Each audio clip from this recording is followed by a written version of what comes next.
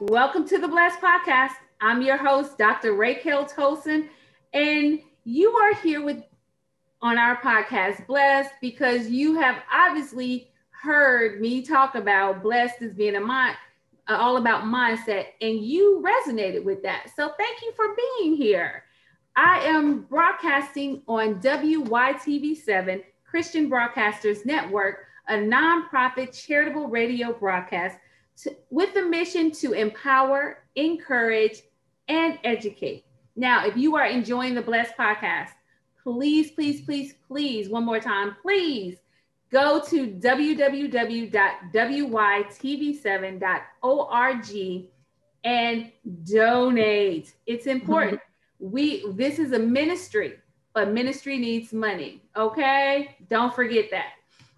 All right, I'm going fast because we got so much to talk about today, y'all. It was about to be Valentine's Day. And I want to talk about love.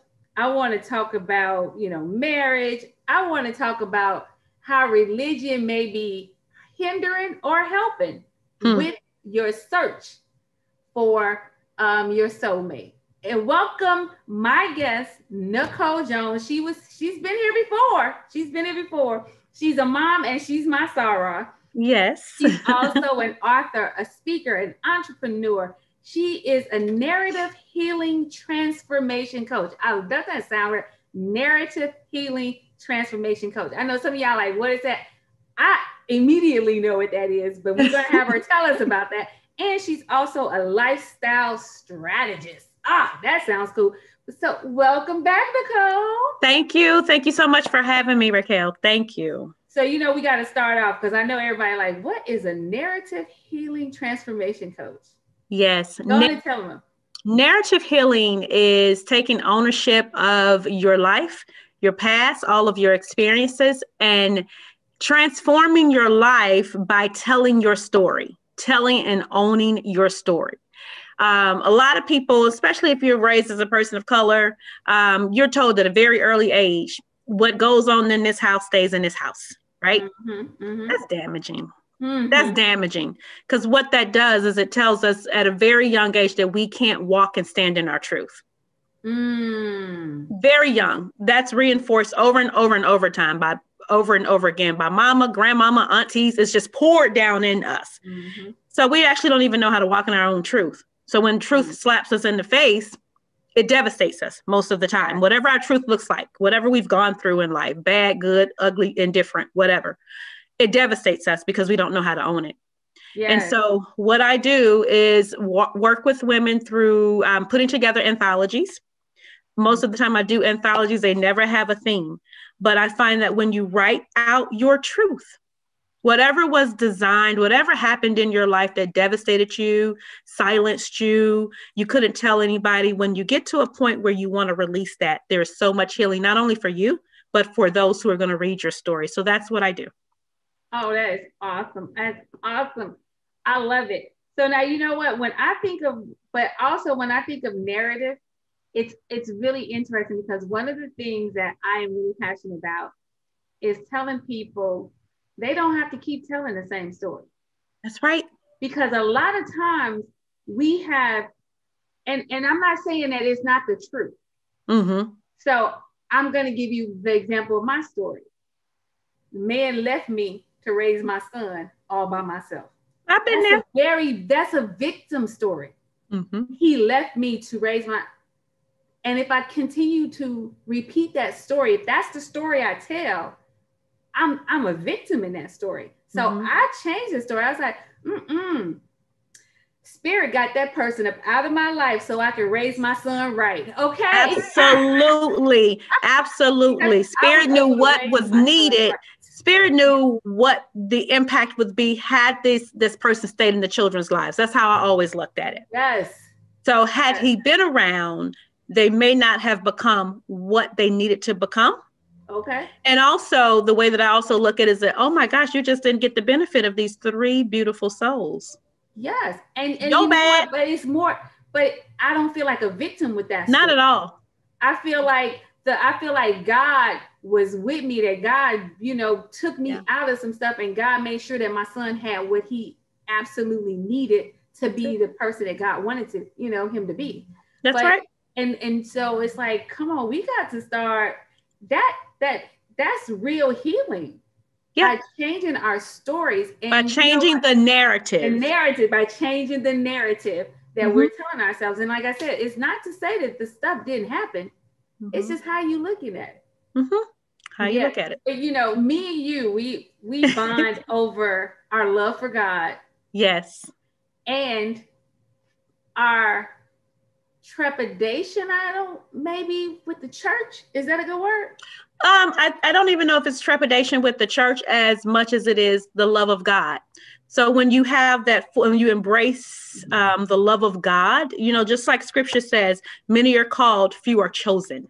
Okay. And it's that chosen few that are privileged to go into a deeper level with God. Okay. And when you go into a deeper level, you have more awareness than the masses, the awareness than the called, the more awareness than the sheep.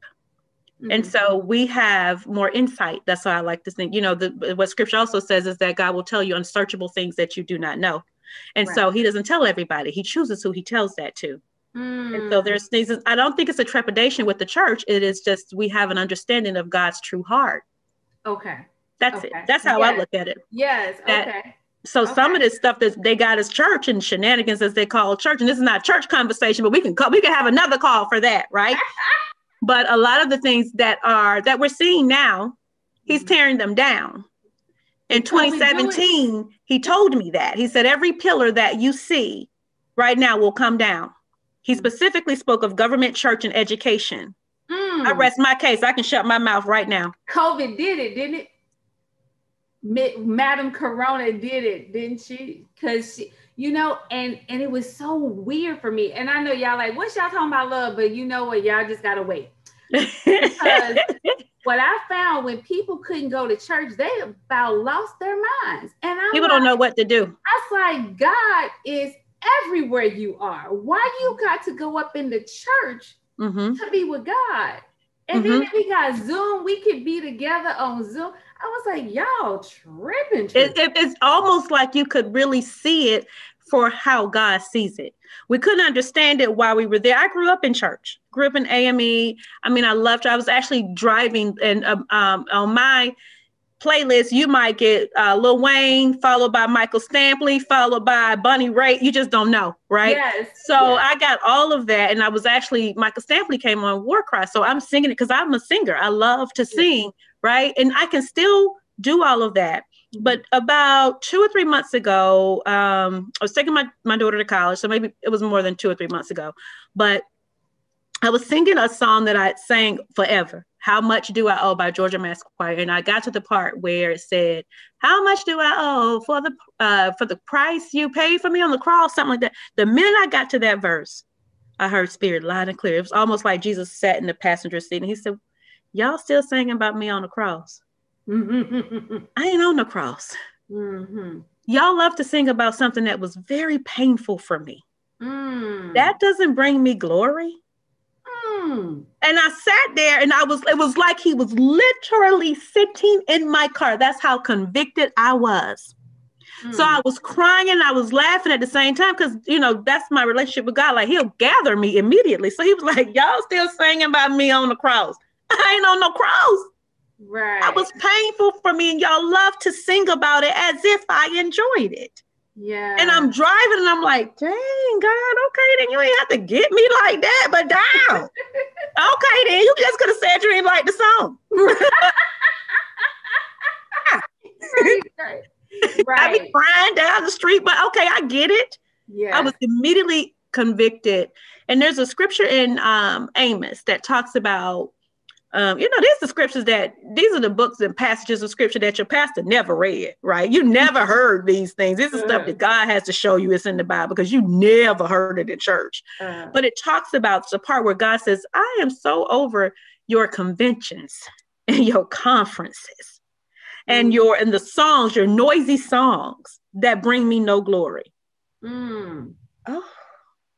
And now that we're seeing this time, right? We're in this time where they don't know what to do. Right.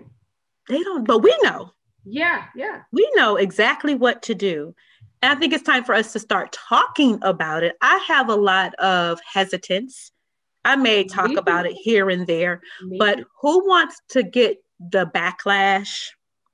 What seminary did you go to? And Mm-hmm. all of those Mm-hmm. things that really the same thing that Christ got. Because I'll tell everybody, listen, they wouldn't have wanted to kill somebody that was saying what they wanted to hear. Oh, girl, you know what? I'm gonna have to stop this conversation now because I can already tell you that we will spend this whole time because that is something that I have been. Oh, y'all, I'm If he sorry. was so meek and mild like y'all wanted him to be, they wouldn't have hung. They They wouldn't have wouldn't have put hung. up on. They wouldn't have No, wanted to kill somebody that was meek and mild. no, So no, no, clearly no. he was Yeah. He was left he and was right. telling them he was saying some stuff that they didn't want people to know. But wait a minute, let me Let's give talk about love. let's talk about love. But wait a minute, because the love that I want to talk about though, it goes back to the church though, because do Yeah, you think that our religious beliefs in church is keeping us from real love? absolutely. So well, yes and no. Let me see how I want to go to this. There is a part of church that is that there's a doctrine that teaches the waiting and that no one is good enough for you, and all of that. So it has a pew full of single women. All of these women, right, are praying for a husband or a mate. All of these men perhaps are praying for a wife or a mate, but none of those prayers are getting answered. So the Bible says the answers of the Lord are yea and amen. Okay? Right. Yea and amen. It don't say yeah, no, maybe so and amen. It says yeah and Yeah. amen. So if you're not getting answers, then something is wrong. Okay. Okay. So we have single conferences, we have single ministries at church. What are they rooted in? Because there's a lot of, and I posted on my Facebook today about Christian influencers that will say, you don't need to link up with someone who might jeopardize your anointing in Christ. It's like we've sold and made marriage bad. Where did that come from? Where did our fear, and how did our fear of heartbreak, our fear of disappointment, our fear of what my friends gonna say, our fear of this may not end as I wanted it to, how did that become more dominant in our decision making than love? Oh, girl, you first of all, you stepped on my toe right there. And because I read somewhere where it says the danger of isolation is greater than the risk of intimacy. You posted Absolutely. that. Yes. And when I read that, I was just like, ooh. Because let me tell you something, the whole idea of the enemy is to get you alone. Yeah. Satan didn't come to Christ when he was amongst the people. He waited till he was out fasting, right? By himself. And that's when he went to, well, what about this? Why don't you go and jump off this cliff? You know, all of those things he kept saying to him when he was by himself. We tend to, from one bad experience, however many we had, we feel like God can do everything. He can get us a new car, he can get us a new job, he can get us a new house, but for some reason he can't get us a mate. I don't think that got anything to do with God. That part. He has a plethora of people. So if we feel that God comes from, we can say God is a God of abundance in all of those things. We manifest in money, blah, blah, blah, blah, blah, blah, blah. But when it comes to love, he's not. Right. When he is, the very essence of God is love. And the very essence of us is love. But here, child, it ain't nobody. Ain't no single men here. Well, what? Right. How? Right. Where'd you even get that from? Yeah. You know, and I'm going to speak for myself. I'm not going to speak for other people because we stay on that story. I haven't found the person hurt me or that person didn't want me. So nobody I'm attracted to would be attracted to me because because a couple of people that I was attracted to wasn't attracted to me. But they weren't the only people that I'm attracted to. And it's like, so why am I telling myself that story? And even if you don't say it out loud, you think it's deep in you. It's deep inside of those thoughts. And so you just keep like, you probably don't even see the person that you're attracted to, because you're thinking, yeah, I'm not attracted to nobody that's attracted to me. So, you only see in the people that you're not attracted to. Well, so it's not even a matter of attraction. That's number one. That is worldly myth number one, right? Mm-hmm. Because where in his word did God say, I need you to be attracted to somebody before I present them to you? Okay. Show me, and then I'll say, okay. But otherwise, I don't see any example of that. Mm-hmm. The only example that I base a lot of my teachings, a lot of my wisdom on, because I asked God for wisdom, none of this stuff come from me, right? It's things that he downloaded. But a lot of it is based on the word, period. A lot of what we know and what we love to quote, I am in the world, but not of it. Everything that we do is of the world. Is of the world. Every doggone thing we do is of the world, because we believe in dating. We believe in, I got to be attracted to somebody. Yeah. And like you just said, every person that you were attracted to didn't work out. So it's at some point, we got to renounce that thought and say, all right, God, your turn. Mm-hmm. God ain't gonna bring you no junk. And I think women are so afraid of saying that, of relinquishing that to God, because it's a matter of trust, and we don't know what he's going to present, right? Right. But he's not going to present junk. Mm-hmm. He knows you. He knew you before he even formed you in your mother's womb. So we think that we're supposed to be compatible with someone. Wrong. Myth number 2. Okay. It is what you need. God knows exactly what you need. His ways are way higher than ours. Mm-hmm. He knows what you need in order to get your heart positioned and purpose in a way that he can speak to you and work through you. So your heart has to be softened in a way where you can hear him. Okay. That's all it is about, so that you can do the purpose that he has for your life, so that you can bring him glory. That's all marriage is about. It is vertical. It is not horizontal. Mm-hmm. That's all relationship is about. It is vertical. It is him. It is not horizontal. Wow. So the person that I date is completely OCD. I am nowhere near OCD. You would think that would drive me crazy. Yeah. But I can be messy as all get out. Now, when I am with him, what do? Put stuff neatly. That's a need that only God knows she would need that. Mm-hmm. Because she doesn't want to hear his mouth. So she doesn't walk in and just kick her shoes off. Mm-hmm. Right? She walks in and she actually puts her shoes neatly. That's how God meets needs. Mm-hmm. He also is very structured. I am very spontaneous. There's a need for him, because if he's going to grow in the ministry the way that God needs him to, you can't always be structured. Everybody's not going to get what you say the first time. Right. Everybody ain't going to look like you. That's how God puts people together, based on our need. Got nothing to do with attraction. Now, is he dog ugly? No, he's very handsome. Okay. Like, he's very handsome. He's educated. He's all of those things that I would have wanted. Went to an HBCU, educated, all of those things, but I didn't pick him. Mm-hmm. Big difference. What I picked walked out the door. He's saying what you picked left. Right. What I picked left. So I was like, okay, then you do it this time. Your turn. Mm-hmm. I'll just wait for you to do it. Okay. I remember when I had my first conversation, I came home a Friday night, and I was like, well, dang, God, don't nobody ask me. I want one date, just one. So once I got still, I sat on my bed. I was going to watch something on TV, and I rarely turn my TV on, but it was something I was going to watch. Mm-hmm. And so as I got ready to turn the TV on, I heard Spirit say, what is it that you want love to do for you?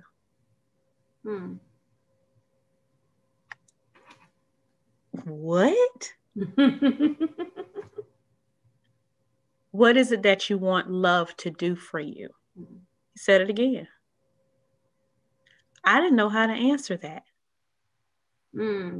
Because when have we ever been asked that? Right. Yeah. In life. Right. You come home from college, first thing your mom, your auntie, girl, you ain't met nobody yet. Right. Girl, you ain't married yet. Uh-huh. Girl, what's wrong with you? Yeah. Nobody says, what is it that you want love to do for you? And essentially, because God is love, what he was saying is, what is it that you want me to do for you? Mm-hmm. Mm-hmm. I honestly didn't even know how to answer it. Mm-hmm. When I'm coaching women, particularly when they have gotten the career, gotten all this stuff, and they get to a certain age and they're like, well, dog, I'm by myself. Mm-hmm. My bloodline is going to die with me. Then when I start asking them, well, what happened? You didn't have anybody? You start unpacking that thing and you realize, babe, the answer is you. It ain't nobody else but you and your mindset. Yeah. Yeah. That's true. Yeah. That's so true. That is so true. And you know what? And you because it's already 10 minutes and we 10 minutes. I know and it's crazy because this is so good. But the other thing I would like, you posted something that says you can be the total package, but be at the wrong address. And when I read that, I was like, that's clearly to that, because a lot of times you think, what's wrong with me? Ain't nothing wrong with us. Ain't nothing wrong with nobody. You perfect, whole, and complete. Perfect, whole, complete. You're looking for the wrong thing. You at the wrong door. At the wrong door, waiting for the wrong, and just like, we trying to fix it ourselves, and we keep throwing, giving ourselves to the wrong people. We keep giving, and we will not surrender that parts of our life to God. We just won't. I don't know what it is. We just won't fully trust God with that aspect of our lives. Yeah. And you know what? Because I need to make sure I get this. I was on Clubhouse. No. It was on Facebook, and somebody posted, a female told him that God said that he was going to be her husband. And he was like, I have a relationship with God, and God will tell me, who's supposed.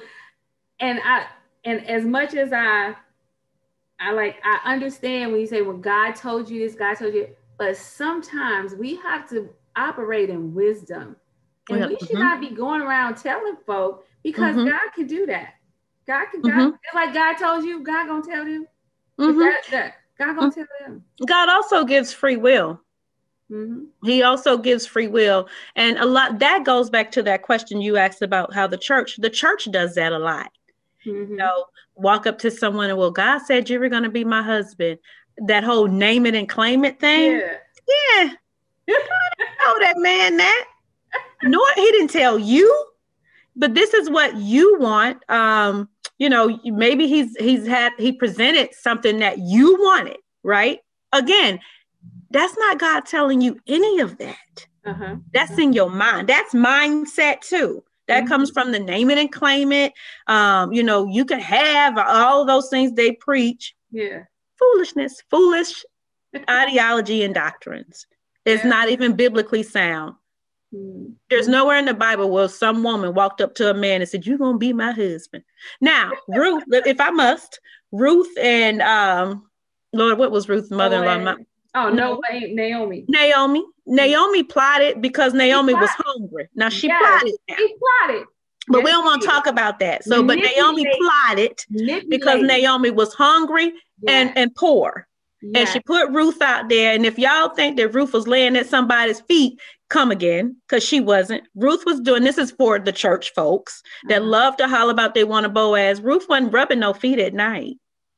Y'all can believe it if you want. She was rubbing, but it wasn't feet. Okay? When everybody talk about that Boaz and stuff, it's so funny because Boaz was old. He was old. Most of these young women really don't want no old man like that. No. When they talk about one of Boaz, all they really thinking about is rich. And it's like, rich? Yeah. Come on. Okay, because I'm just saying this, y'all. I'm saying this out of love, and I'm saying it because I know where I was back in the day. But God is saying, why do you need a man to provide all this money when I'm your provider? I am your provider. I'm Jehovah Jireh, not the man. He's Jehovah Jireh. So whoever you with, I'm gonna provide. He's not gonna stop providing. Okay, let me Listen, say. Because you know how your daddy might stop giving you money because you're married. He like, yeah, your hood, and he should, because that's just to your husband for your daddy to take care of you. Right. But God ain't your daddy. God is going to continue to take care of you because he's Jehovah Jireh no matter who you with. When I tell you I cannot stand for someone who has worked a job 20, 30 years and they say, well, I need somebody that's financially, my financial equal. For what? So they can take care of me. But how long you been working on that job? I've been there for 20 years. And so you've bought a house, you got a townhouse, you got a rental property, you got cars. You're on your third car from what I can tell since you've been at college. Your fourth, fifth car. You can't take care of yourself? Right. And like I said, I'm only saying that because I remember where I was when I was in my 20s. We were taught some bad stuff. Was passed down from us, and some bad foolishness was what we were taught. But we have to grow in the wisdom. That's where the wisdom comes in, and we have to let go of some of those beliefs that were taught to us, even if they were taught to us in church. We gotta let them go. Phone froze. Oh, but you know what? We have 5 minutes. We out of time. We out of time. This has been wonderful. Now, we might get some calls. I'm sure I told you now. I'm going to get the controversy, but I'm ready. I am too. I was like, bring them on because I would love the dialogue because what I feel like what we're saying is the truth. Mm-hmm. It's the truth from God. And I tell people all the time, I'm not one to usually say, well, God told me, because I tell them like this, God lives within me. Mm-hmm. When I sit still and meditate, God's going to speak. Mm-hmm. So when I speak, it's true. Mm-hmm. Because I'm not going to just talk. That's right. That's me too. They say, Raquel, you think you know everything. I said, hold up. Mm-hmm. I know everything I know. Mm-hmm. I know everything I know. I know everything I know. Yeah. Everything. And I always tell people, when I say stuff, ask him yourself. Why you act like you can't talk to God yourself? Ask him. You don't have to take it from me. Ask him. Say, God, she said this. What is your perspective? He'll tell you. Exactly. Tell the people how they can find you, Nicole. Absolutely. You can find me on Facebook at J Nicole Speaks. You can find me on Twitter and Instagram at J Nicole Speaks. My website is www.jnicolespeaks.com. I'm also on Clubhouse, treading the water there at J Nicole Speaks as well. Me too. I'm trying to figure out. Maybe we have to do something on Clubhouse. We got to do on Clubhouse. I'm trying. So have a little bit longer time. I'm trying. I'm trying to fill it out because it's a lot. I've just been trying to listen to see if there's some people that think like me. That's what I've been trying to go on. Yeah. Well, they're all selling stuff right now. They all got $1 million idea. Yeah. I haven't heard those. I've been in the relationship ones and just trying to hear how the people think. So the people are bitter right now, so you're not going to hear anybody open because people are just bitter and broken, and they're choosing to stay there. That is so true. All right, I hope you guys have enjoyed Nicole. Oh my gosh, I love when she comes. I told you last year you was gonna come every year. Yes. I don't know what we're gonna talk about anytime on the show because I love when we have our chats. And for you guys, I hope you enjoyed. I will see you next week. Happy Valentine's Day.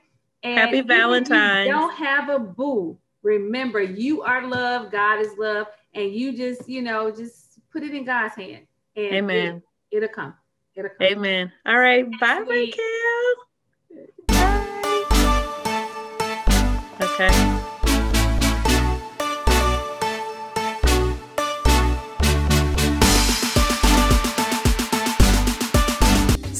Into Their Dreams Foundation presents the golf tournament of the year, raising scholarships for aspiring National Golf Club in Milton, Georgia. The inaugural HBCU Swing Into Their Dreams Charity Golf Tournament. Registration and gourmet continental breakfast begins at 8 a.m. and shotgun at 10 a.m. Award reception follows. Come enjoy a day of jazz, mimosas, cigars, cash bar, silent auction, and more. For more information, contact 770-686-7148. Don't miss it.